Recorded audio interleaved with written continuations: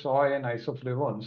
So let me just give a brief outline. And if you see a comparison between soy proteins and different types of animal-based proteins, like you can compare soybeans with boiled eggs, and you can see the difference is that in boiled eggs you have high amount of saturated fat, while for soybeans you have polyunsaturated fat. Cholesterol is high, sodium is high, dietary fiber is zero as far as eggs are concerned. While here you can see everything is in the right required quantity. Yes, vitamin D is present in the eggs, but which is not there in soybeans. Otherwise, you can see the calcium concentration and iron and potassium is pretty much great with soybeans. A similar comparison you can do between paneer and tofu, and you can see the same pattern followed again. High saturated fats, cholesterol, sodium is high, no dietary fibers. Again, if you compare cow milk with soy milk, again, you will see the similar pattern. So you can see that soy milk as a protein uh, is a pretty good, option for us to have. It's probably the best plant-based source of protein, low saturated fat. It has both essential fatty acids. It is low carb with low glycemic index, zero cholesterol, low sodium, and a fair amount of fiber as well, right? It has a lot of minerals and vitamins, and most of them are more than 10% of the daily allowance, which is recommended. There has been some controversy about the presence of phytates and oxalates in these plant proteins. And yes, they do reduce the absorption to an extent, but still studies have shown that calcium absorption from soy was found to be comparable to that of dairy milk. So it's not like practically it is having much of a difference. Now, coming to the main crux of the problem, polyphenols and isoflavones. Now, what are these? Now, polyphenols are basically antioxidants which are found in plant foods, right? And as other antioxidants, they neutralize the harmful free radicals and reduce inflammation. Now, there are more than 8,000 types of polyphenols. Various categories are there. Currently, what we are going to talk about is isoflavones. Now, these are structurally similar to estrogen, hence they are called as phytoestrogens. Now they bind to both types of estrogen receptors, that is ER alpha and ER beta. But while estrogen acts equally on both, isoflavones prefer the ER beta. And because of these differences, there are different actions and sometimes even opposite effects which are found as far as soy is concerned. And the isoflavones are the ones that provide the many health benefits of soy-based foods. Now, a single serving of soya contains around 25 milligrams of isoflavone. What is important to note is that if you refine the product too much, like if you take isolated soy protein, even 80 to 90% of the isoflavone content can be lost. And you will have many studies which will have very different results. What you have to understand is the results differ based on the type of study, whether it's animals or humans, the reliability of the data, the existing hormone levels of the patients who are being evaluated, whether they are premenopausal, postmenopausal, and even the type of soy which has been studied. Now, based on this, let us see what are the prominent effects that are known. Now, it is very clear that soy protein lowers the LDL cholesterol and increases HDL level. In fact, 25 grams of soy protein per day reduces LDL, HDL by 3% and triglycerides by 4%. If you look at diabetes, in theory, they can help lower insulin resistance, reduce blood sugars, and inhibit oxidative stress. But few studies have failed to find a strong link between the two. As far as heart disease and strokes are concerned, they are known to reduce inflammation in blood vessels and improve their elasticity, right? So they do lower the risk of cardiovascular disease and stroke by 15 to 20%. And hypertension also, they have shown that they lower the BP by 3 to 6 milligrams of mercury in hypertensive patients.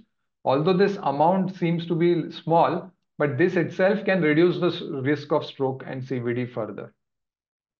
And blood vessels, we mentioned, studies have shown that they improve the endothelial function as well as reduce the arterial stiffness.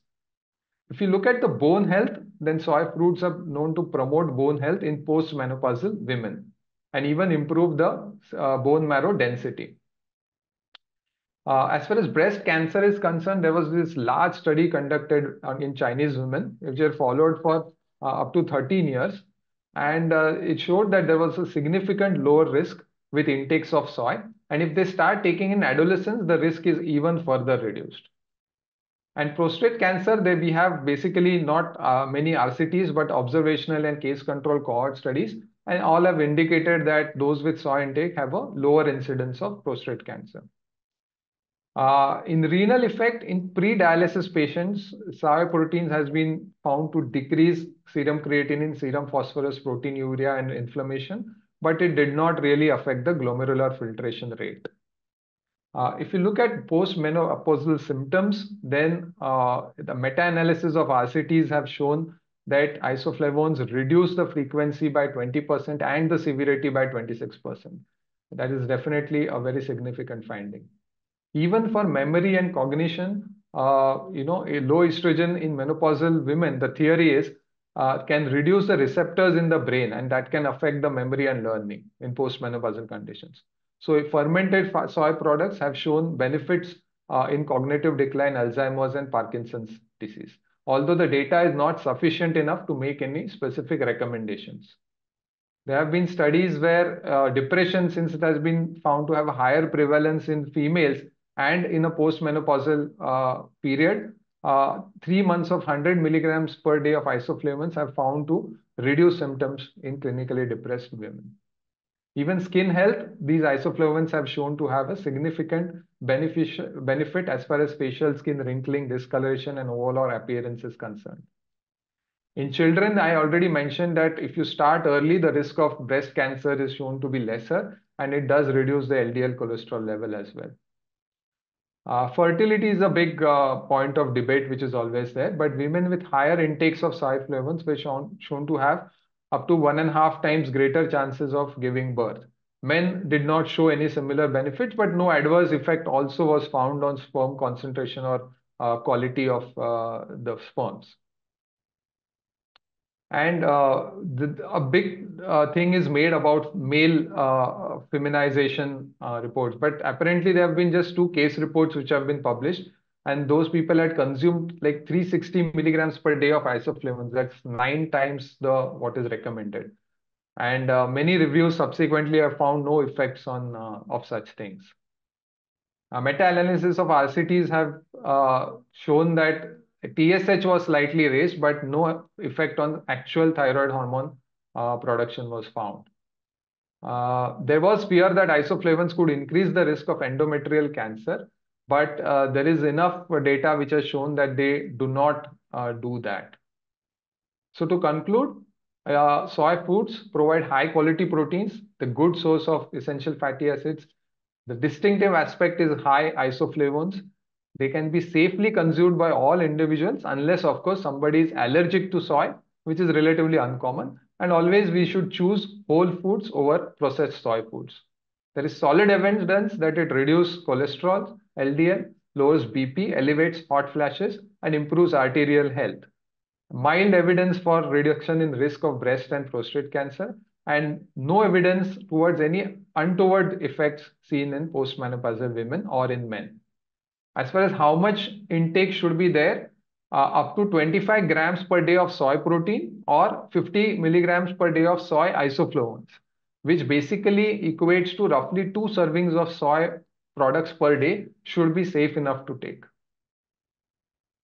Thank you so much. And this is a very nice article for those who want to read in more detail of each health aspect of isoflavones and soy proteins.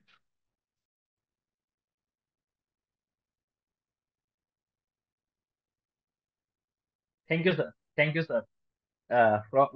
From your answer, it seems that the soya is more advantageous than rather than harmful for health. But we also would like to know Achyutan Eshwar sir's thoughts on the same topic. Sir, over to you. Thank you so much, Dr. Nitesh. It's an honor to be here and honor to be speaking along with Dr. Sharang. It's so comprehensive, Doctor. Covered all of those studies and shared the evidence. Thank you so much for that.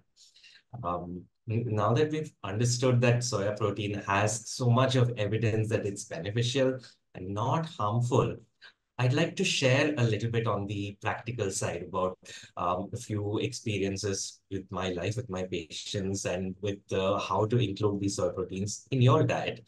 Um, my journey in plant-based nutrition, it started when my mother fell sick. She had a condition called DUB, or dysfunctional uterine bleeding. And for this, she was given hormone replacement therapy. She underwent the therapy, multiple cycles of it. Every time she took the drugs, the bleeding would stop. And then when she stopped the medicines, once again, the bleeding would restart. It got so bad that when she was lying down on the bed, her head would spin and she couldn't even get up. And despite all of the medications that she was taking. But finally, when she switched to a healthier diet and lifestyle, in just 1 month, the bleeding stopped, the dizziness stopped, her hemoglobin improved back to normal, and she had flown to Sharjah. She was trekking there and doing all the projects that she wanted to do. It was an amazing transformation. The reason I'm sharing this is because a few years later, she was diagnosed with breast cancer. And we know from evidence that hormone replacement therapy might increase the risk for breast cancer in some women. And if I had known about the benefits of of soya beans and of other food plant foods, and if she had made that change before, avoided that hormone replacement therapy, who knows, her risk might have reduced. It's not just about, is it good for me or is it bad for me? The question we also need to ask ourselves is, what's the alternative? There are so many women who suffer from menopausal symptoms. Bleeding, heavy bleeding is one of them. You have hot flashes, you have tiredness, dizziness, fatigue, so many other symptoms. And soya beans seem to help with a lot of those symptoms to a significant extent. It even reduces risk of several cancers, like endometrial cancer, ovarian cancer, breast cancer, while taking estrogen drugs as supplements can actually increase the risk of many of these cancers in many cases. Um, it helps to strengthen your bones. It helps to keep your kidneys safe. It helps to, reduce risk of breast cancer, whether you're young or old, whether you've had, breast cancer or not yet had breast cancer. In all those cases, it seems to reduce the risk, which is why after her first diagnosis, she went through treatment, chemotherapy, and surgery and radiation. The doctor was surprised at how well and how quickly she recovered. And after that, they made sure that she consumed soya in some form every day on a regular basis, whether it's soya milk or tofu or tempeh or just cooked soya beans. Most of the days, what we do is we grind the soya beans into a flour and put it in the idli or the dosa or chapati, or just put it in sambar, make sambar powder out of the soya beans and just use it in some form, like 1 or 2 spoons or half a cup a day in some dish or the other. And that quantity is more than enough for you to get all of the benefits. Like Dr. Sharang said, when you consume it in small quantities on a regular basis, 1 or 2 servings a day, you get those benefits. But when you increase it more than that, researchers found that when you eat 5 or more servings of soya beans, your secretion of IGF-1 goes up. IGF-1 is insulin-like growth factor 1. And this hormone is actually responsible for triggering cancer growth in your body, which you don't want. The whole point of eating soya beans is to stay healthy. You don't want to increase your cancer risk. So definitely not more than 5 servings a day. But less than that, 2, 3 servings a day, 1 or 2 servings a day is perfectly safe and very easy to consume in all these various forms as well. Think of a tofu curry, a tempeh curry. You can put tofu in your sabjis, you can put it in your chapati, you can grind it and make a cheese out of it. You can use soya flour in your chapatis, idlis, dosas. You can cook it with water to make like a kadhi or a pikla. You can what else? You can make baked pakodas or baked vadas using soya beans. You can use soya milk instead of milk. Just a drink like that itself. You can put it in smoothies. You can make curds from soya milk. You can make ice cream. You can make the list is endless. Use it for your beverages. So many different uses. It's so versatile and it's so delicious, especially if you're trying to reverse, say, reduce your cholesterol levels. Then soya milk is a fantastic alternative for milk. And especially if you're cooking oil-free, then using soya milk can help you to get that fatty, rich flavor without increasing your cholesterol levels adversely. So I hope that helped. Thank you so much for coming, and it was a pleasure speaking with you all. Thank you, sir. Thank you for sharing the insights and also for sharing the inspiring story of your mother. Does anyone else want to add to whatever the speakers have said?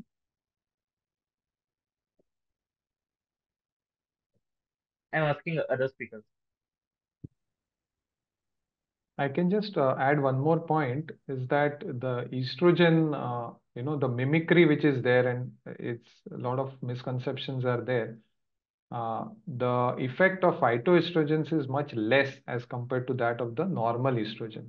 That is why when they go and bind to those receptors, they don't actually act like estrogen. They in fact can reduce the estrogen uh, action. But that also depends on whether it is premenopausal or postmenopausal. Thank you, sir. Thank you. Good evening, everyone. So actually, I just wanted to say something about soya bean. We are currently doing a cholesterol lowering intervention project, and it's just coming to an end. So soya bean was one of the main components. So we included around 4 servings of soya bean along with the other components, similar to portfolio diet. And we are seeing a good reduction in cholesterol, almost around 30% in 1 month duration. That's great. That's great, ma'am. Uh, Anybody else? Okay. Vinay ma'am, you can continue with the next question. Oh, yeah, sure. Okay, so the second question goes to Sharang sir again. According to some past studies, it was suggested that proteins can lead to breast cancer. Yet today, the health industry supports daily protein intake. Do proteins actually play a significant role in the development of cancer, or are they merely bystanders in the process? Also, what is the recommended daily pro protein consumption for post chemotherapy patients? Yeah, thank you. Actually, I'm probably not the best person to answer this, and Dr. Varsha, who's unfortunately not able to come, would have been a better person to take this on. What I can talk about though is the whole concept of protein and how much protein has been promoted. See, protein is uh, undoubtedly one of the important macronutrients which is there and we need it. But if you look at the RDA, the recommended daily allowance, it is around 0.8 grams per kg, which roughly comes to around 60 grams per day. Now, that is also, we have to understand it is 2 standard deviations above the average. So an average person in a normal bell curve would require around 0.66 grams per kg per day. 50% of the population would even require less than 0.66. 50% would require more. But just to be safe, we are keeping a 0.8 level, which is above, which will cover roughly 97% of the entire population.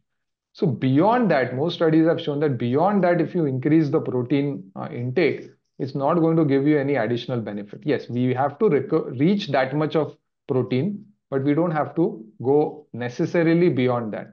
Unless, of course, you're trying to build up muscles and bulk up and things like that, or in certain situations where you're lactating or there's a pregnancy related or elderly patients who are sarcopenic.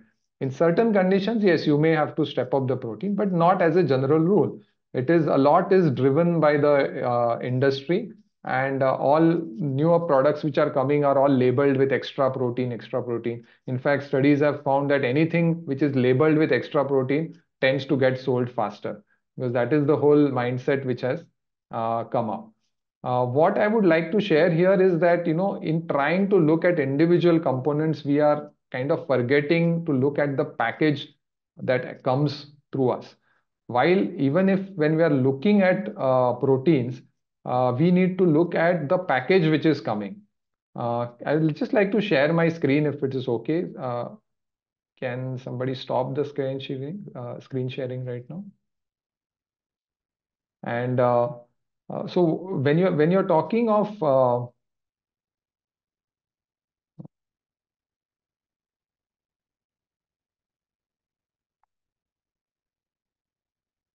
yeah, so when you look at the package, when proteins can be got from animal sources or they can be obtained from plant sources. We just talked about soy and how a good source of protein it is. If you compare the two, definitely you will have more protein content in animal products as compared to most of the plant products. But what also comes along with it is saturated fats, cholesterol, TMAO, heterocyclic amines, heme iron, neo5-GC, endotoxins, hormones, antibiotics, and a deranged gut bacteria. On the other hand, on plant-based food, you have so many beneficial things that come along with it. So if you look at the combination, you are not isolating, you're eating food, you're not eating just proteins, you're eating food. So what food you eat plays a big role, and many of these products that come along with animal proteins are toxic and inflammatory products. Now heme iron has been shown to be associated with an increased risk of colon cancer, apart from having risks of inflammation, vascular dysfunction, myocardial damage. Just cooking meat and fish releases heterocyclic amines, and they are known to be neurotoxic, myocardial toxic, and increase the risk of diabetes and are even carcinogenic. Right? Preserving these animal products leads to production of nitrosamines, right? And these are also known to be carcinogenic and teratogenic. Digestion of meat and fish without doing anything releases what is known as TMAO. And the animal industry is now desperately trying to find ways how to hide this fact. But it is clearly shown that this has an increased risk of mortality. Neo5-GC is another product which is found in animal foods alone. And it increases inflammation, causes atherosclerosis, and increases the risk of cancer. And there are more freebies that come with animal proteins. There's increased risk of prostate cancer, increased risk of colorectal cancer, damage to the endothelial vasculature and inflammation, and even cardiovascular diseases. Now the new thinking is we are understanding more and more about this mTOR pathway, which I would like to touch upon just briefly. What is this mTOR? Now it is basically a protein kinase, which is known as the master controller of protein synthesis, right? And to simplify things, we're trying to make it very simple. If this mTOR activity in our body is increased, it promotes cell growth and causes proliferation, right? And that leads to diseases, including cancer. On the other hand, if this mTOR activity is reduced, it leads to repair and maintenance. The body goes into repair and maintenance mode, which is known as autophagy. Now, autophagy is quite important. Why? Because it recycles the damaged proteins. We all know that the protein requirement that we talk of is just to replenish the unavoidable loss that goes through, skin and hair and things like that. Most of the proteins are recycled in our body. And when this happens, in autophagy happens, what happens is the damaged organelles are removed and healthier tissue is generated, right? This is basically an anti-aging process. And mTOR is considered to be the most potent repressor of autophagy. So we need to keep this mTOR activity low if we want to have longevity. And what increases mTOR? Glucose and amino acids. And what decreases mTOR is low GI foods and low protein. Basically, fasting is a good way. When you fast, the body goes into a survival mode, or when you consume low proteins, the body goes into survival mode, and that helps in repair and maintenance and autophagy.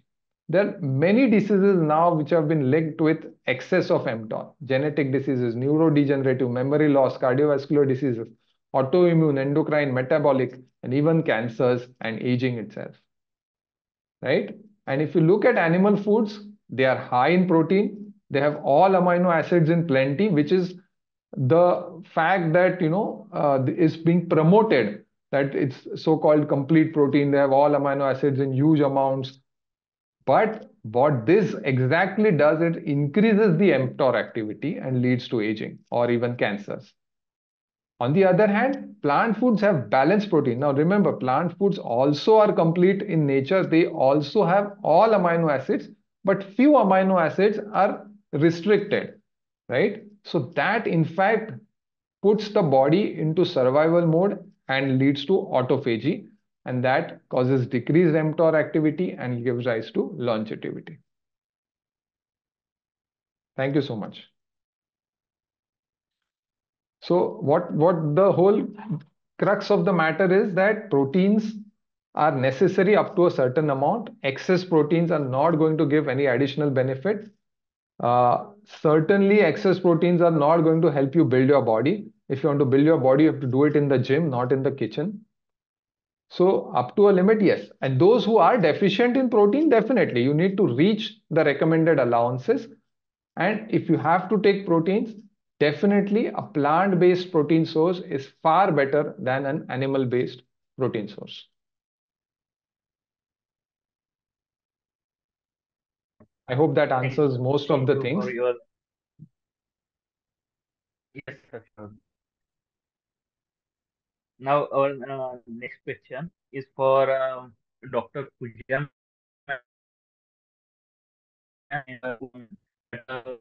Unfortunately, again, Dr. Woman is not available because of unavoidable reasons, but she has shared her presentation.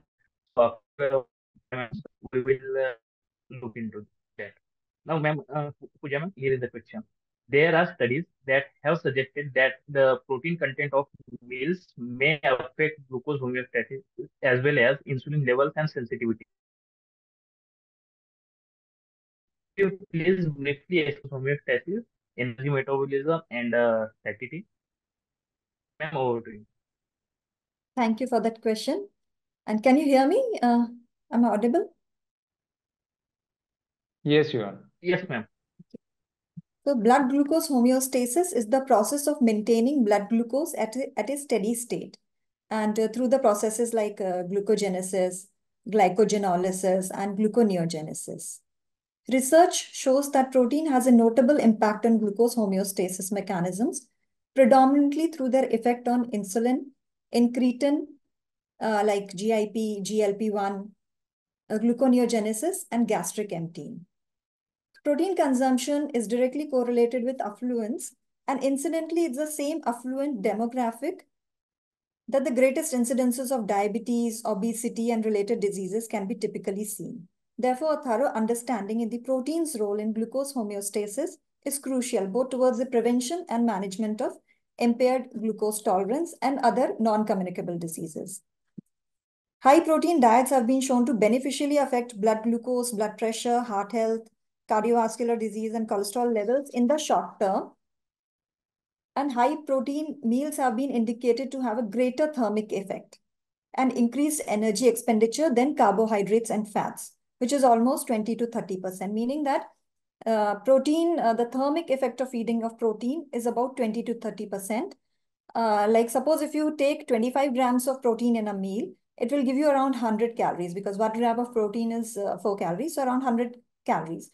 So in that 100, when you consume that 100 calorie of protein from protein, 20 to 30 calories will be required for digestion and absorption of protein. So therefore, there is greater focus on proteins from a therapeutic perspective. Increased protein consumption has also been shown to be beneficial in weight loss, and thus it has become the basis of popular weight loss regime. A large volume of research has shown that consuming proteins in combination with carbohydrates significantly alters glucose homeostasis mechanisms. It has been demonstrated that deaminated amino acids, that is the carbon skeleton present in dietary proteins, could be used to produce glucose endogenously, meaning that protein molecule, it has carbon, hydrogen, oxygen, and it has nitrogen. So like all the macronutrients, the carbohydrate, fat, and protein, they all have carbon, hydrogen, and oxygen. But protein in addition has nitrogen, which is toxic. So the body cannot store it like carbohydrate and fat. It has to clear that nitrogen out of the body. So protein, if in excess, cannot be stored in the body. It either has to convert to glucose to provide energy, or it has to get converted to fats and store in the adipose tissue. So protein is just the requirement, that is, it is just for the cell turnover. And for most common proteins, 50 to 80 grams of glucose can be derived from 100 grams of ingested protein. Means if you take 100 grams of protein, around 50 to 80 grams of glucose can be converted to glucose. Body proteins are being synthesized and degraded continuously. The estimated turnover, which is called the protein cell turnover, and the estimated turnover is around 200 grams per day. So in the fasted state, blood glucose homeostasis is maintained by the regulation of hepatic and renal glucose production, that is through gluconeogenesis.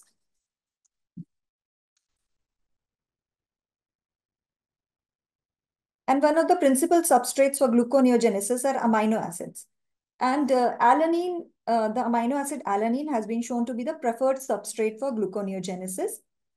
During fasting or intense exercise, muscle cells break down and release alanine, which is then transferred to liver through a transamination process.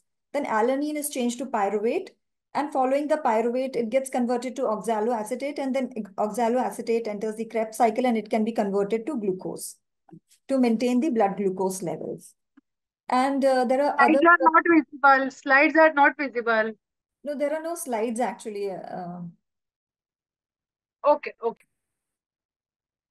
So there are also many amino acids which are glucogenic, meaning they can produce glucose, like arginine, asparagine, aspartic acid, cysteine, glutamine, glycine, histidine, methionine, proline, serine, and valine. So they all are glucogenic amino acids. Only leucine and lysine are not glucogenic. They are ketogenic. So leucine is a part of the branch chain amino acids. Branch chain amino acids are supposed to be very anabolic. So there are 3 branch chain amino acids: leucine, isoleucine, and valine. These are anabolic, but at the same time, now the new data research shows that it is also implicated in type 2 diabetes. So proteins and some amino acids have been shown to stimulate the secretion of both insulin and glucagon. So they secrete both insulin and glucagon. And they have been shown to differentially affect incretin secretion, means like the GIP, GLP-1 and all. Proteins are believed to induce insulin secretion both by the direct stimulation of pancreatic beta cells by amino acids and via incretin hormones expressed in response to meal composition. The mechanisms by which amino acids stimulate insulin appear to be different to that of glucose. Circulating plasma amino acid levels also have effect on peripheral glucose uptake mechanisms. Increased plasma amino acid levels have been shown to induce skeletal muscle insulin resistance and reduce glycogen synthesis by stalling glucose transport and phosphorylation. So in one study with whey protein and beef ingestion, almost 500 grams of beef was given, it was seen that there was a sharp rise in plasma insulin levels. Different protein sources elicit different effects on insulin. A beef meal more than a cod fillet meal. Cod fillet meal, like the fish meal. And this is due to the differences in amino acid composition and protein digestibility. In a study, there were 72 healthy, lean, and obese men. They were given 50 grams of whey protein, soy protein, and gluten, and their insulin was measured. Insulin, ghrelin, CCK, GLP-1, all was measured, and they found that all proteins equally suppressed ghrelin, which is the hunger hormone, and the incretins like GLP-1, CCK, but had different effects on insulin secretion. So they suppressed the hunger hormones and the incretins, but they had different effects on insulin secretion. While all proteins failed to secrete insulin as much as glucose did, the lowest expression was observed for gluten, which is the wheat protein. A few studies have also looked at the effect of proteins in type 2 diabetics. A meal with glucose and cottage cheese resulted in a higher insulin response than a meal with other proteins such as fish or soy. So soy has been it is supposed to be good for glucose intolerance, and it's also hypolipidemic.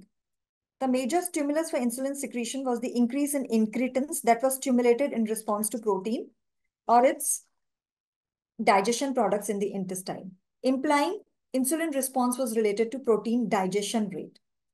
In another study, 10 untreated type 2 diabetics were either given 50 grams of lean beef and water, and their insulin level was measured for subsequent 8 hours. They found that beef showed a threefold increase in insulin than water, and it remained high, elevated for up to 7 hours. Leucine plus glucose significantly upregulates insulin. So leucine is the branch chain amino acid, and it significantly upregulates insulin. So leucine is the only amino acid which stimulates insulin secretion in the absence of glucose. So all other amino acids, they need some glucose for the insulin secretion, but leucine, independent of the carbohydrate, it can stimulate secretion of glucose.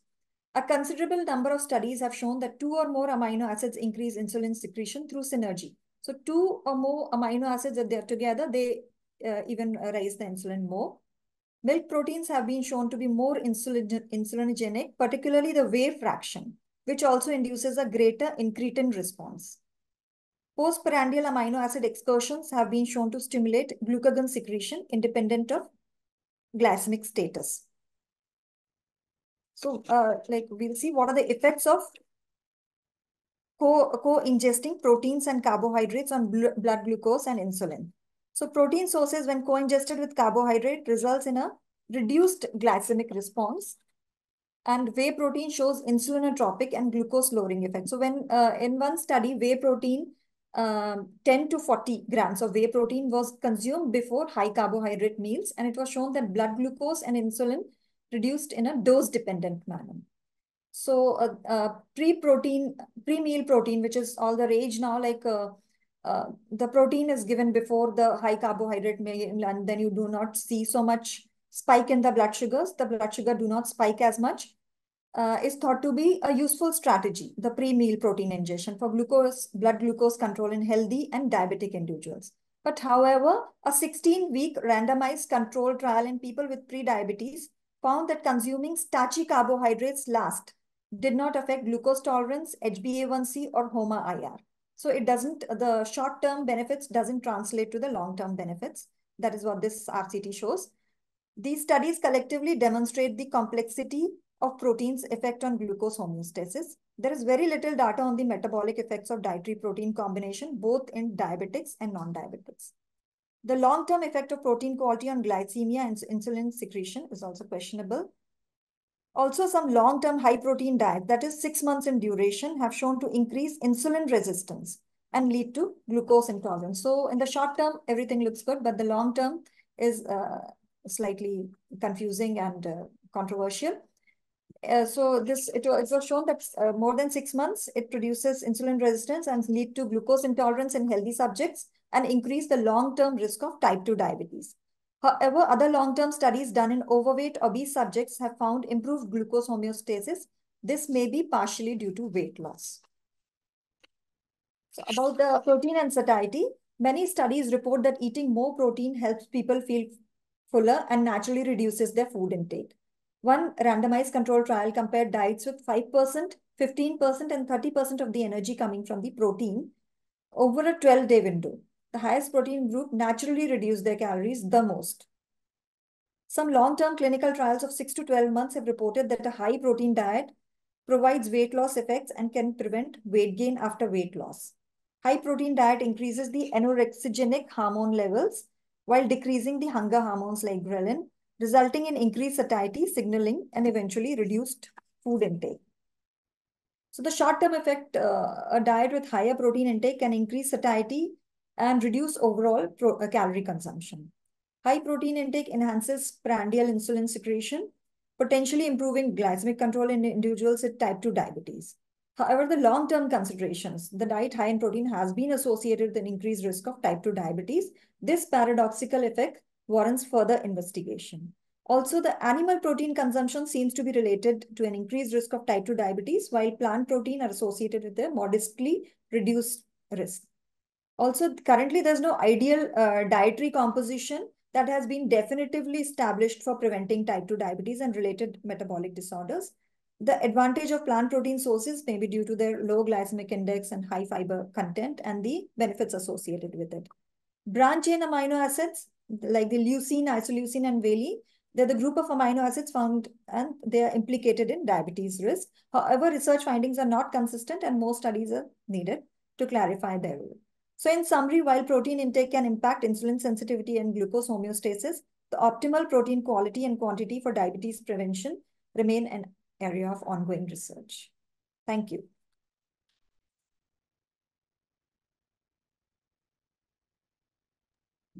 Thank you, ma'am.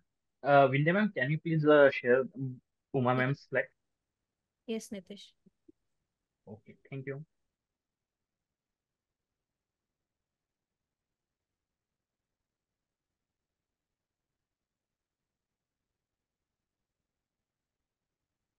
Good evening.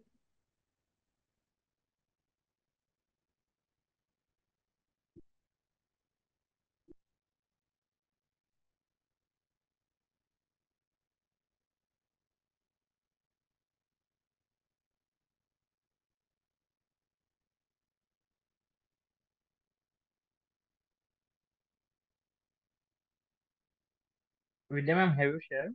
Yeah, 1 second. Okay. Good evening and a warm welcome to each one of you. 1 second.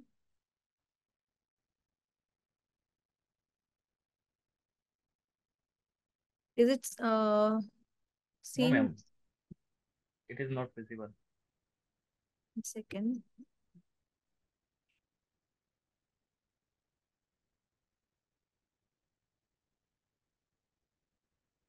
Okay, now it is visible. Yeah. Yeah. 1 second. Yes. Good evening and a warm welcome to each one of you. It is with great pleasure that I address you today. I extend my heartfelt gratitude to PAN team for affording me this platform to share my thoughts and insights. First and foremost, I must express my sincere apologies for not able to join virtually due to an unforeseen commitment. However, I'm truly grateful for this opportunity to present via this recording and be a part of this gathering in spirit. As we embark on this journey of knowledge and exchange, I'm excited to be among such esteemed speakers and participants. Each of us bring a unique perspective and expertise to the table, and I'm certain that today's discussion will be both enriching and enlightening. Should you have any questions or wish to go deeper into the topic I'm discussing today, please feel free to reach out to me via email, and I welcome the opportunity to engage with you further in this regard. So let's go into the topic directly. The question asked was, what is the effect of protein on glucose homeostasis, energy metabolism, and satiety? So I want to start with saying protein is an essential macronutrient that plays a key role in various biological processes such as tissue synthesis, enzyme production, hormone regulation, all of this, and immune function as well. So protein also influences glucose homeostasis in a variety of ways. Let's talk about that. So when I say glucose homeostasis, it really refers to the balance between the glucose production and the utilization of glucose in the body, which is really regulated by hormones such as insulin and glucagon. So, how does protein influence all of this? So, let's start this into three separate sections. One, protein increases or increases the stimulation of insulin secretion. So, how does it do that? Proteins are broken down into amino acids during digestion, as we know.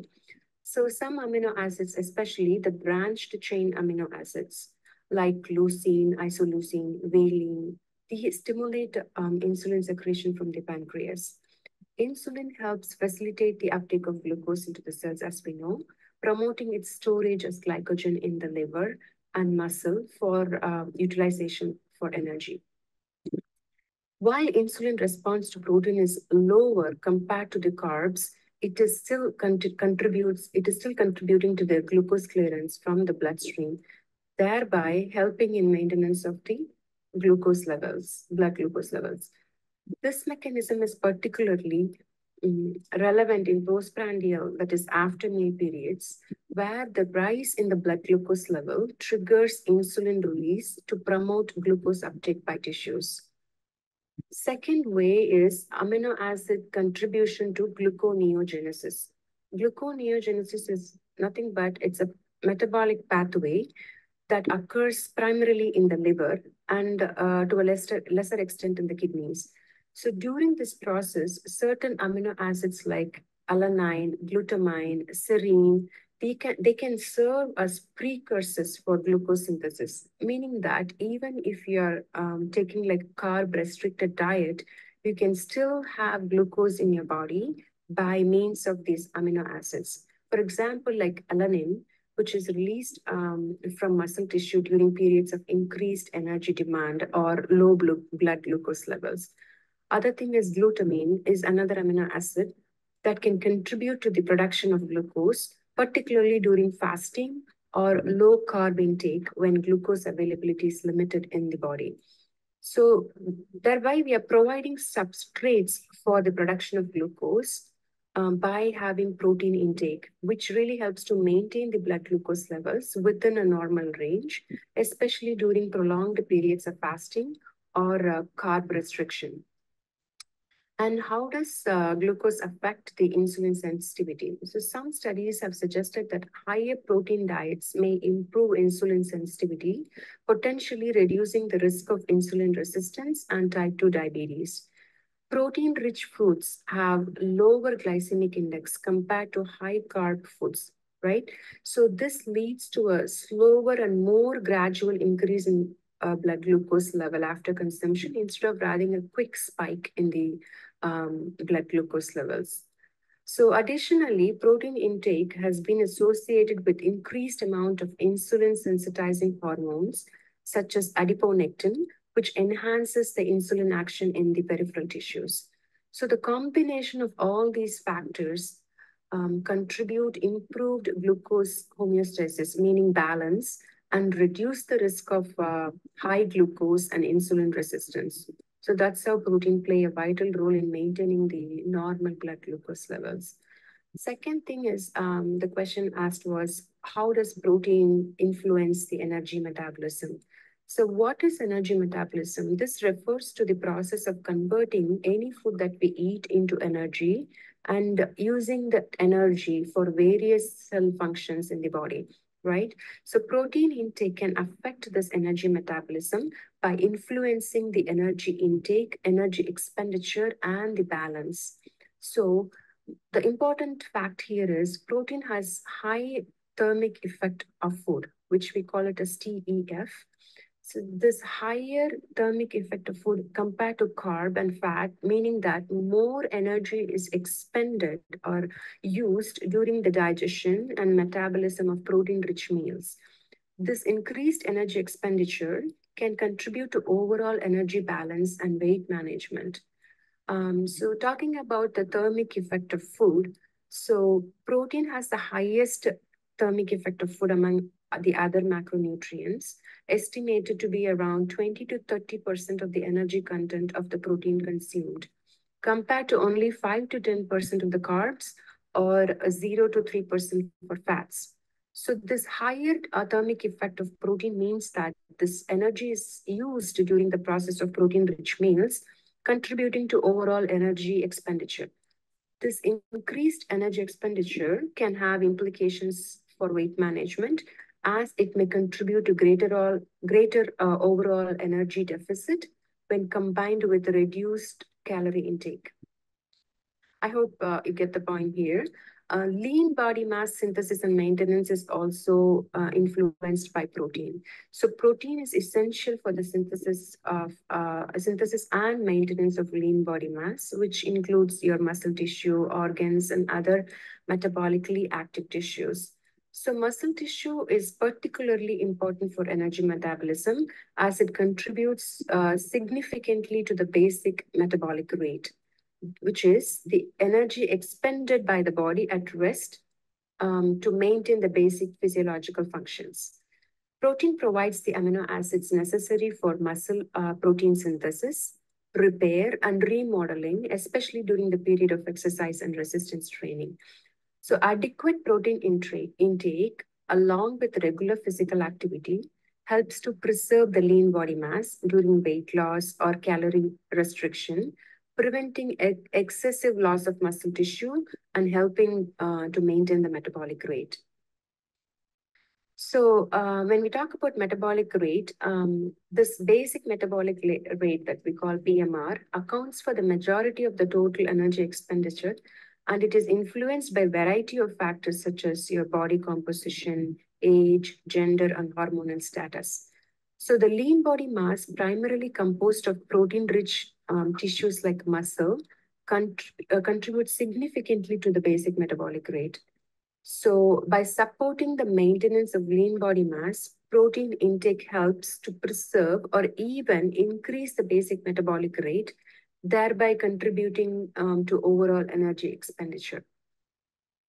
Additionally, protein's role in muscle repair and recovery following exercises can indirectly influence energy expenditure by enabling more intense or frequent workouts, leading to greater energy expenditure during physical activity. So that's how protein influences the energy metabolism. And lastly, the question about protein and satiety. So satiety is definition refers to the feeling of fullness and satisfaction after eating, which influences subsequent food intake and appetite regulation. This is really important. Satiety is the feeling of that fullness after we eat any meal.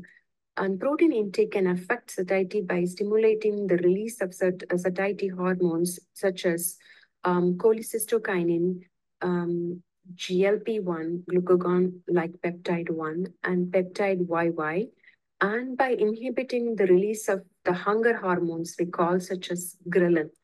So protein intake can also affect satiety by modulating the activity of brain regions involved in the reward and the hedonic response to food, such as the hypothalamus, the amygdala, the nucleus accumbens. So these are the parts in the brain that really give you the sensation of reward when we eat a food. So, and protein has a greater influence in modulating the activity of these brain centers. Several studies have shown that protein-rich meals can increase your feeling of fullness and reduce the hunger. And this is so true. If you eat a cup full of lentils, your satiety level is really high that you can maintain your craving for next meal for a very longer time. It not only reduces the hunger, the protein intake also decreases the subsequent food intake compared to lower protein meals. For example, a meta-analysis showed that the protein intake increased satiety by 25%, reduced hunger by 19%, and decreased subsequent volume of food intake by 12% compared to the carb intake. So protein intake also reduced the desire to eat and the preference for high fat food and high sugar foods. This is very interesting. So the choice of food that you take after a good protein meal is also different. Based on the current evidence and some practical recommendations for protein intake and satiety, or I would highly recommend using, high quality protein foods, as we discussed in our previous discussions, like legumes, nuts, seeds. They increase the feeling of fullness and reduce the need for, frequent snacking. So consume protein-rich foods that really have a high sensory appeal and to increase the pleasure and satisfaction derived from eating and to reduce the craving for other, unhealthy foods. Protein rich foods that have low energy density, such as like vegetables, fruits, soups, salads, and to increase the volume and the weight of the food intake and also the reduce the total energy intake. And then protein rich foods that have high fiber and water content, such as beans, lentil, oats, and berries, to increase that distension of the gastric mucosa and intestines, transit time, so that there is a delay in the gastric emptying and absorption of the nutrients. So these are the major factors that really help in considering the protein-rich foods. So as we discussed here, protein has a huge role in maintaining the normal blood glucose levels and maintaining the energy metabolism and also giving you that healthy satiety. So I really wish each one of you best in taking that right choice, in picking the right foods. And definitely get back to me if you have any questions on this topic. Once again, I extend my sincere thanks to PAN for this wonderful opportunity and to all of you for your time and attention until this time. Take care and thank you.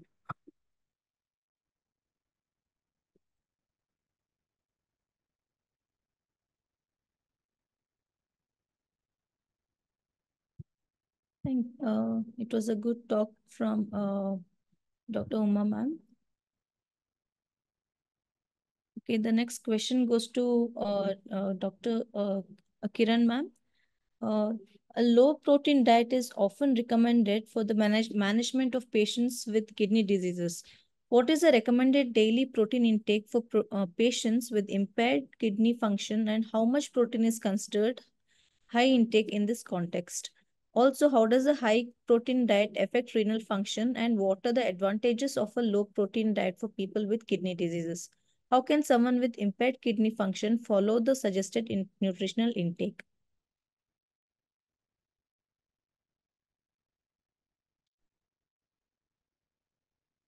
Kiran ma'am? Yes, hello. Good Yes. evening, one and all. I think I'm having some problem with the connectivity. I'll try to go into video mode, but am I clearly audible? Yes, ma'am, you are audible. Okay, let me see if I can continue on the video mode. Otherwise, I'll go back to only audio. In between, I was logged out of Zoom twice, so I do not want to take that risk anymore. Okay, so can I share the screen, Vindhya? Yes, ma'am. Just give me a second.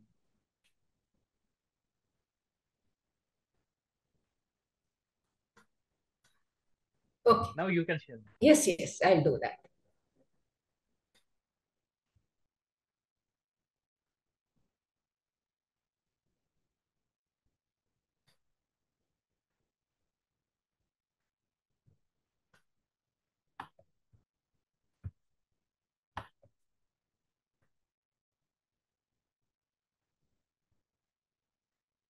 Oh, it's not allowing me to go to my desktop.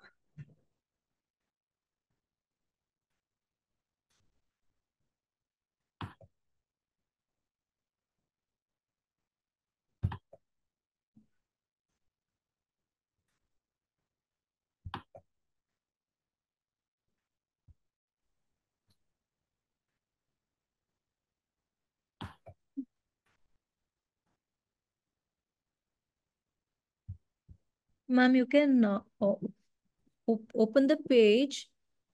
Yes, it is open on my desktop. Yeah, and come back to Zoom and do this slide sharing. Yeah, screen. Shall I close and open it again? Okay, ma'am. Try it. I'll try to do that. Minimize it rather than closing. If you can minimize. Okay, let me see.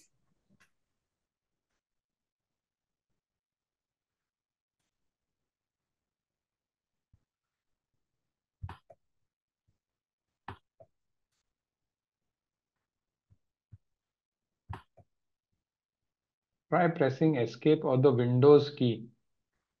Sorry. Press the Windows key.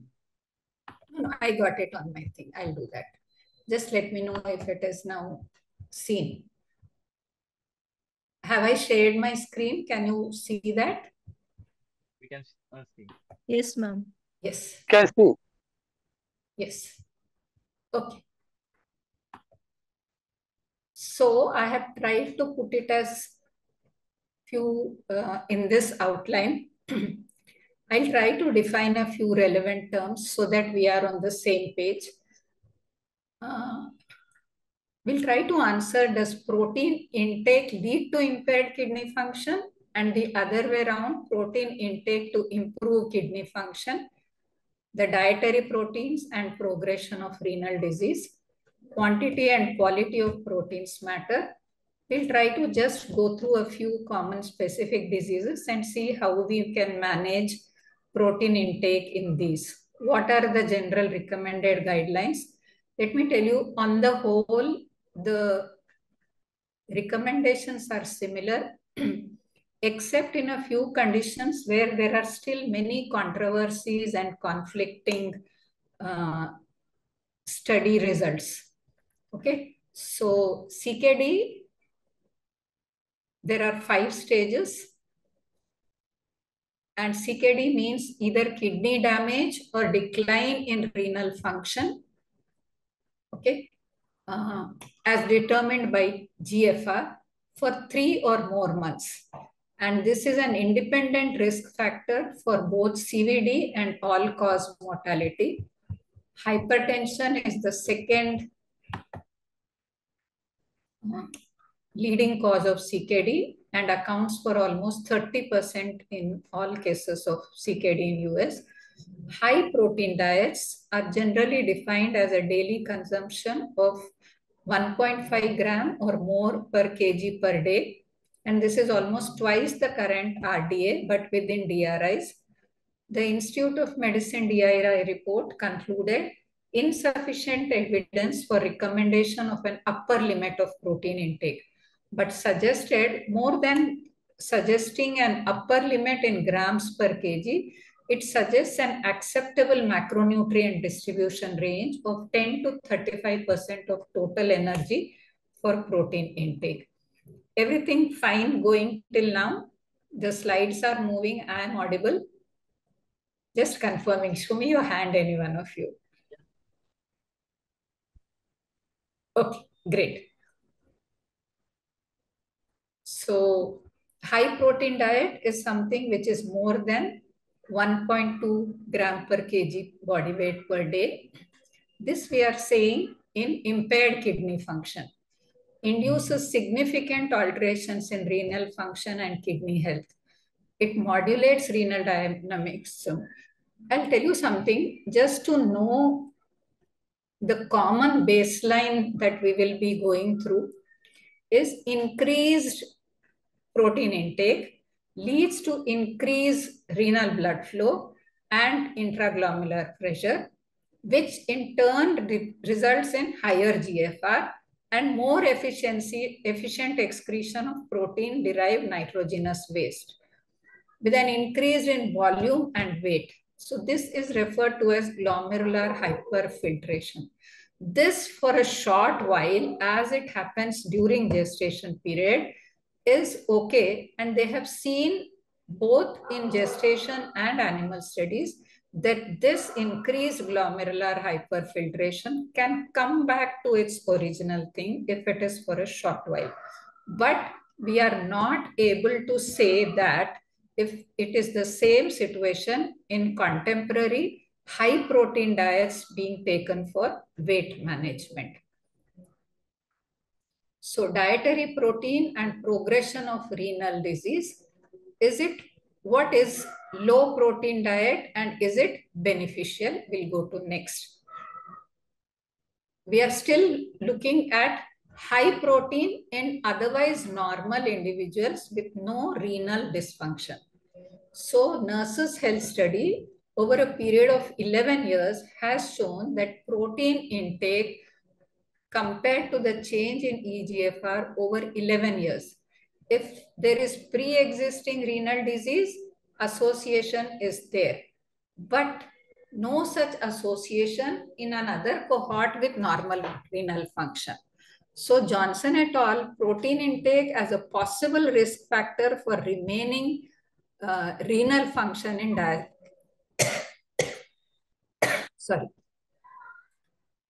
Protein is definitely a possible risk factor for the remaining renal function in dialysis patients. But for practice guidelines, definitely reduce dietary protein intake in chronic renal diseases with proteinuria. That statement is very clear. If there is proteinuria, you have to reduce dietary protein intake. Sorry. In contrast to what usually people feel, proteinuria is there. So the person is losing proteins in urine. So compensate it with increased dietary protein intake, which is totally a hazardous conclusion. But At the same time, it is also important that these recommendations of low protein intake in the diet are not for persons with normal kidney function or as a prevention strategy to avoid developing CKD. Benefits of having low protein thing in CKD. Low protein diet is something which is 0.6 to 0.8 gram per kg. Benefits, as we saw before, it definitely decreases the glomerular hyperfiltration, proteinuria, and uremic toxins. The load being presented to the kidney from protein is less, so there is less of uremic toxin. It decreases oxidative stress, metabolic acidosis, and phosphorus load, decreases insulin resistance and BP, leading to better uremia control. And most important, they keep insisting on this point, is delay in dialysis initiation. But again, that contradictory or conflict comes if there is inadequate caloric intake. If you are reducing protein to less than 30 gram per kg per day, you will have protein loss, hypercatabolism, inflammation, worsening acidemia, altered glucose homeostasis, and protein energy wasting, worsening the clinical outcomes. But this is a very big question mark. Not many studies have corroborated on this point. Most of them go by that LPD if you are constantly checking their caloric intake. We know that urinary protein is a surrogate marker of progression of CKD. It increases with damages in podocytes and proximal tubular cells. So any proteinuria by itself induces apoptosis of renal tubules and impairs the podocytes regeneration, resulting in tubular atrophy and progressive renal failure. So protein restriction has been shown to lower proteinuria by 20 to 50% in CKD, and this has a linear relationship. We'll see another interesting point now. Low protein diet results in vasoconstrictive effect at afferent arterioles, while renin-angiotensin-aldosterone system inhibition, if you give them this treatment, it decreases efferent resistance. So a combined treatment with LPD and RAS blockade to achieve lower urinary proteinuria and further risk of CKD progression. In a few cases, especially in cystic kidney diseases or hypertension, decreasing salt intake along with the protein is another good renoprotective effect. Very low vegetarian protein diet, as low as 0.3 gram per kg per day, supplemented with keto analogs, mitigated kidney function decline and reduced renal replacement therapy need. Renal replacement therapy need, we'll take it more often as initiation of dialysis here. So conservative treatment with LPD in end-stage renal disease, low protein diet can be used effectively to delay initiation of dialysis therapy. As I said, there is more and more focus on delaying the dialysis, initiation of dialysis to the most that you can. So this delay with vitamins and keto analogs by a mean of 10.7 months with no negative consequences. Besides giving financial benefits and less of hospitalization, it also saves time for maturation of AV fistula and avoids insertion of central venous catheter. Plus, incremental transition to dialysis is also delayed, like more frequent dialysis per week, decreasing frequency of hospitalization, dose of erythropoietin and phosphorus binder. So these are all the benefits that we get by delay in the initiation of dialysis. However, conflicting results again with that same risk of malnutrition and challenge of adherence. And more so, this benefit of LPD has not been confirmed in diabetes kidney diseases. These are the references. In hypertensive nephropathy, most of the principles that we saw before apply specifically to hypertensive nephropathy, 0.6 to 0.7 gram per kg. Much less is known about the effect of protein intake in hypertensive patients without chronic kidney disease. In fact, there it is suggested that a normal to high protein intake is associated with a better outcome in a subset of population, specifically those who are younger, with low salt intake, without aortic atherosclerosis or previous cardiovascular events. It's only in this particular cohort with these pre-existing good conditions can you think of normal to high protein intake. Otherwise, it is the low protein diet. Protein intake may also be associated with cardiovascular events with a high consumption associated with a protective effect against stroke in the general female population. This is again for the higher protein intake subset. So it is protective effect against stroke in the general female population. Relationship between dietary protein and its effect on the development of salt-sensitive hypertension and renal injury. This is another thing that they have come up with. Over 15-year study, they have demonstrated that both the source and amount of dietary protein. It's not just the amount. They are now focusing on the source also, can influence the severity of diseases because mechanisms are related to immunity, the maternal environment during pregnancy, and the gut microbiota. So we will see more regarding this with related to systemic hypertension in another subset. So diabetes kidney diseases is the leading cause of end-stage renal disease in type 2 diabetes mellitus. Managements include control of BSL. Only just focusing on the proteins may not be a good strategy. Control the BSL, lipids, BP, BMI with diet and also activity.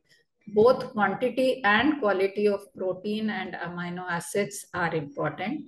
Challenges in DKD are metabolic abnormalities, including mineral metabolism, metabolic acidosis, vitamin D deficiency, loss of lean muscle mass, and susceptibility to malnutrition. Many studies all taking in different focuses with conflicting results. In general, it should be focused. I understand this is only protein in a particular kidney disease, but at least in a few conditions, you cannot focus only on the protein. So achieve a healthy weight, choose low fat dairy products, or preferably later they say a vegan diet also. Include these oils, MUFAs, avoid high intakes of saturated and trans fats, work toward a sodium intake of less than 2,300, preferably 1,500. Enjoy fruits and vegetables, servings 4 to 6 per day. Monitoring serum potassium and also be in touch with your dietitian and doctor. Include whole grains. We'll see more about this whole grains also. Just recall we said about gut microbiota also affecting the thing. So whole grains and monitor potassium and phosphorus for sure. Include lean proteins. Preferably consider incorporating plant protein and keep protein to less than 0.8 gram. Eat more calories from complex carbs than from fatty animal protein food sources or from refined sugar food sources. Exercise daily.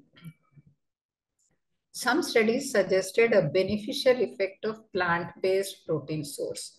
Though the mechanism is not clear, many hypotheses have been postulated that it is the amino acid composition, the carb sources, fatty acid intake, the total calories, percentage of calories from each macronutrient. As Dr. Sharang said, it's the full food package that matters and not just the macronutrient from which you are taking.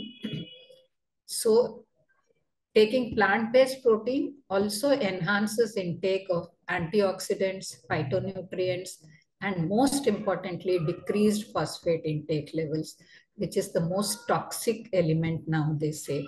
The other undefined interactions of which probably we are not yet aware of or not working towards it. There are, as I said, many organizations, many recommendations. Suffice to say, a few say limited to 0.8 gram kg per day for people with DKD stages of 1 to 4. So anything before end stage renal diseases is limited to 0.8 gram kg per day. And for end stage, when it is less than 30, though one institution says it is still at 0.8 with appropriate education, others say restrict it, go below 0.8. If it is less than 30 ml, you need to avoid it. And avoidance of high levels of protein intake are defined as more than 20% of calories from protein. Remember, we said focus more on the calories from proteins that you are taking. Coming to polycystic kidney disease, we'll just discuss a few interesting things that will apply to hypertension also. This is inherited or acquired. We are looking only on inherited. The autosomal dominant polycystic kidney disease leads to common complications of hypertension, systemic, predisposing to CVDs and cystic formation in other organs, including the liver. The more sinister variety is the autosomal recessive one, where it is pulmonary hypoplasia that is very common and responsible for early death. The survivors go in for systemic or portal hypertension and renal dysfunction. So the three main points to recall or the key messages here are patients with polycystic kidney disease can be advised to stick to a low protein diet. Patients with PKD, protein restriction should accompany receiving adequate calories. Remember, we've been saying if you restrict calories, then you are going into a negative metabolism or protein catabolism and risking a malnutrition. There is need for additional research to explore the benefits of plant proteins, especially soy in these patients. They have found till now very good results, but the studies have included a lesser number of people and they want to say that more research is needed in this. Nephrotic syndrome, optimal dietary protein intake is 1 to 1.1 kg. This is more I am discussing in children, and 0.8 kg per day in other types of nephrotic syndrome, except that minimal change nephrotic syndrome. Additional protein restriction is required for patients with renal dysfunction. Higher protein intake, is it beneficial? As I was just saying a little while ago, we think urinary protein losses, let us compromise or compensate with the increased protein intake. But there is no net gain of protein. The increased urinary protein is lost in the urine. Plus, any proteinuria by itself can cause renal damage. It leads to changes in glomerular hemodynamics that may accelerate the progress of renal disease. Protein restriction can positively impact kidney function in adults with a decreased renal function. but a very low protein diet be avoided, again because of malnutrition. Daily protein intake is similar to recommended protein intake for the general pediatric population if there is no kidney dysfunction. Vegetable resources of protein preferred whenever possible. Everywhere this is being focused upon because it gets along the many other free bonus points in a package. Special diets in nephrotic syndrome. There has been a successful attempt of treating with hypoallergenic diets, which we refer to as elimination diets, may modulate composition and immune function of gut microbiota, lowering the risk of immune-mediated responses in nephrotic syndrome. Milk, chicken, egg white, gluten, wheat flour, pork, beef are to be avoided. Include whole grains for the same reason, because you will be now giving them good source for microbiota. Gluten-free diet may stabilize the podocyte cytoskeleton and modify the gut microbiota, reducing release of inflammatory mediators and leading to, which will otherwise lead to glomerular permeability to proteins. Special diets, successful treatment with hypoallergenic diets, they have found soy-based vegetarian diet, reinforcing what Dr. Sharang had initially mentioned. It decreases the serum cholesterol, the hallmark of nephrotic syndrome, of increased lipids there. So it decreases serum cholesterol, apolipoprotein, and also proteinuria. And the isoflavones reduce the glomerular damage. Vegan diet improves hyperlipidemic state, preventing progression of kidney damage. But of course, we should remember that vegan diet needs a few micronutrient supplementation, which should not be forgotten, especially the B12 and other B factors. There is another interesting thing which now the contemporary medicine has started adopting.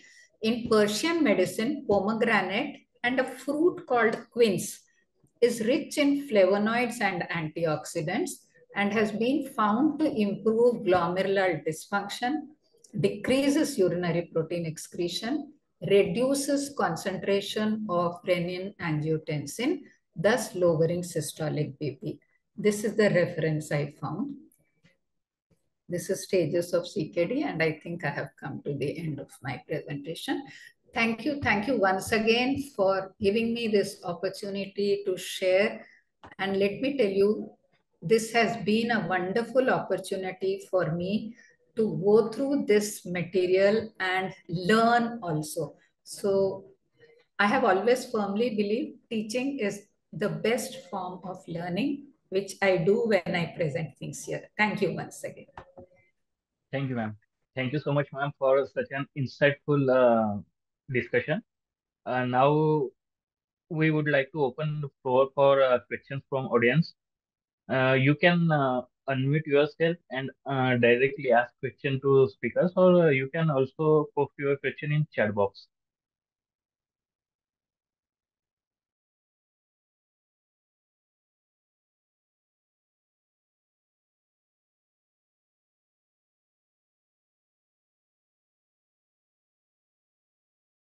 I'm just looking at some of the questions in the chat box. Which form of protein is better, soy or whey? I think that has been answered quite well, that certainly better to avoid whey protein and go for soy protein. Soy products like chunks or granules. So we should try and stay as close to the minimal processing which is required. There are a lot of factors in nutrition that we still don't know and we are still learning. So any amount of processing is going to remove a lot of factors from it. So try to eat foods as whole as possible, and that will definitely give more information, more benefit.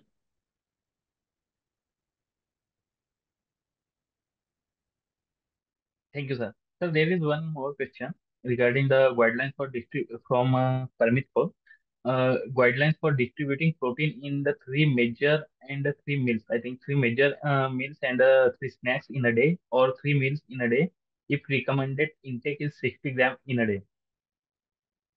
I don't think there is any recommendation as far as this is concerned. As long as you get those 60 grams in the day, whichever meal is okay. Uh, Personally, I feel three major and three snacks in itself is a huge amount of eating. The less we eat is the better it is. So we should try and keep the eating interval as short as possible rather than spread it out throughout the day. So I don't think there's any specific guideline for distribution of this protein intake. Can I add a thing? Yeah, please. Yes. In fact, I tell my participants that keeping the gate of the mouth closed to the maximum period as possible is the way of getting down your fasting insulin levels.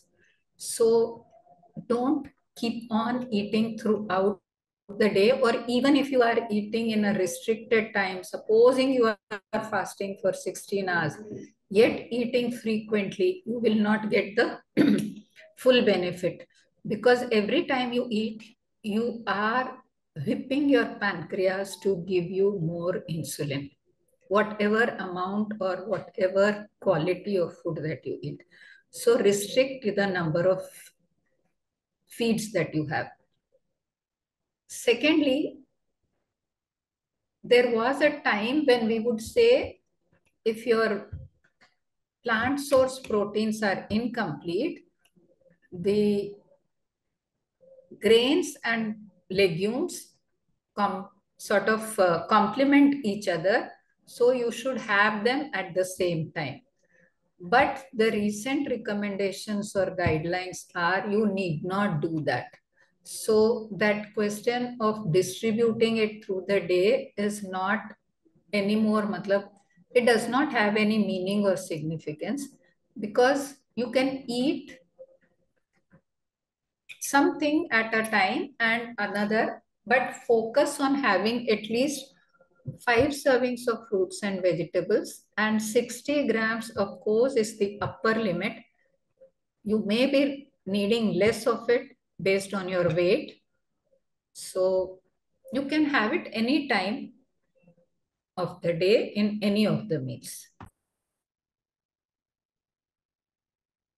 Thank you, ma'am. Achyutan sir, would you like to add something to this answer?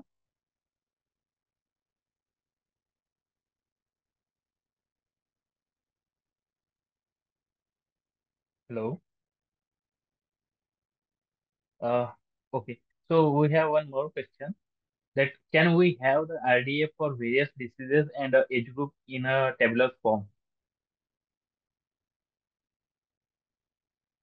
Kiran ma'am, would you answer this question? See, whatever I have seen, it's mainly in the form of 0.6, 0.7 or 0.8 gram per kg per day. And very low protein diet, especially in end-stage renal disease, is 0.3 gram per kg per day.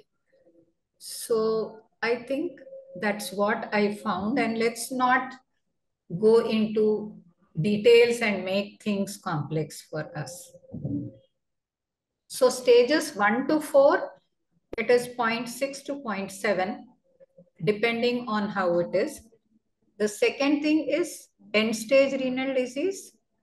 You go for very low protein diet, that is 0.3 gram per kg, with, of course, keto analogs and vitamins.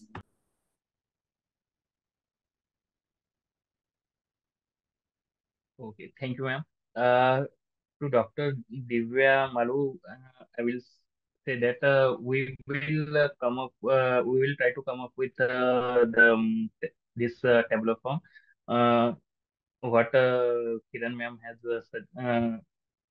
suggested us right now, and we are also like to inform you that the currently PAN India is working on forming various guidelines and come up with a um, more composed form of nutritional information for the mothers. So in near future, you will get some more Just a refined minute. I data think on all your these just a minute. I think your bandwidth is low. So if you switch off your video, we can hear you better. Otherwise, there is a voice break when you are speaking. Okay, ma'am. Am I audible now? It's Hello. perfect. Okay. I was just saying that currently Pan India is working on forming more refined information, compiling more refined information on various diseases and role of nutrition in those conditions. So in near future, we will definitely come with these guidelines and tabular forms and like that. So just please stay tuned for it. That's what I was That saying. tabular form will be more helpful if it does not focus on individual component of nutrition. So, of course, after we finish Yes, all these discussion forums, you can go in for all macronutrients and micronutrients ka RDAs or DRIs, and then that may be more fruitful for as a reference material for us. yes, ma'am. Any more questions?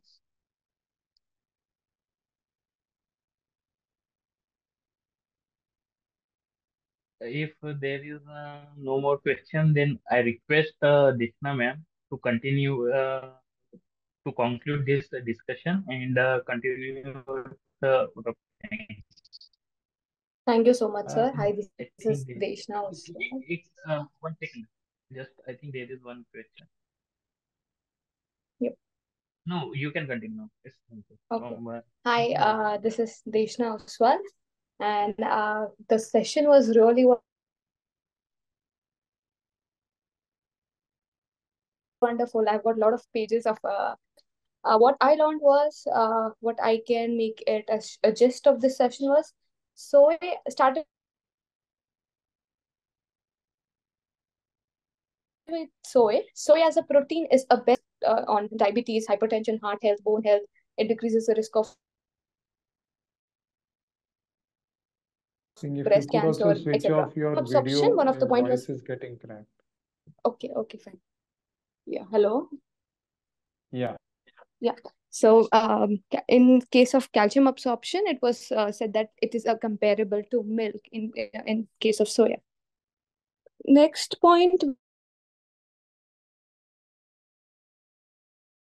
which was highlighted, was phytoestrogen. It can attach to both the sides, but it usually attaches to ER beta, and a single serving of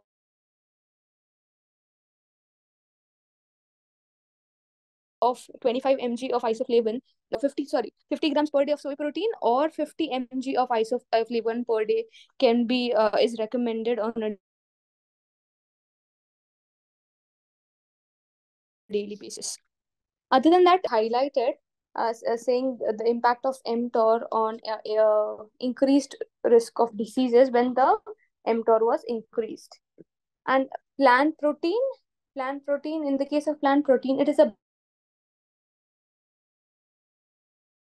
balanced protein, and it has raised mTOR, and thus eventually can prevent or reduce the risk of disease.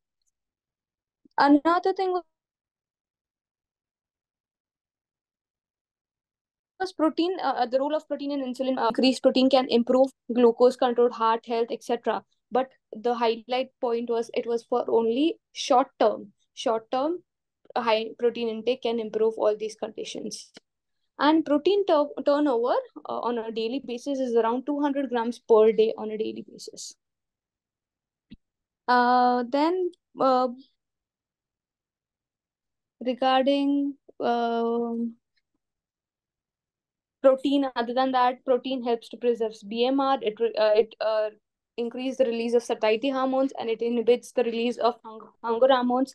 It reduces the need of frequent snacking, that is specifically high fat food, high sugar rich food. Then Dr. Kiran described, and she elaborated on many diseases, kidney diseases, and the role of protein in such diseases. The highlight point I noted down was the protein intake.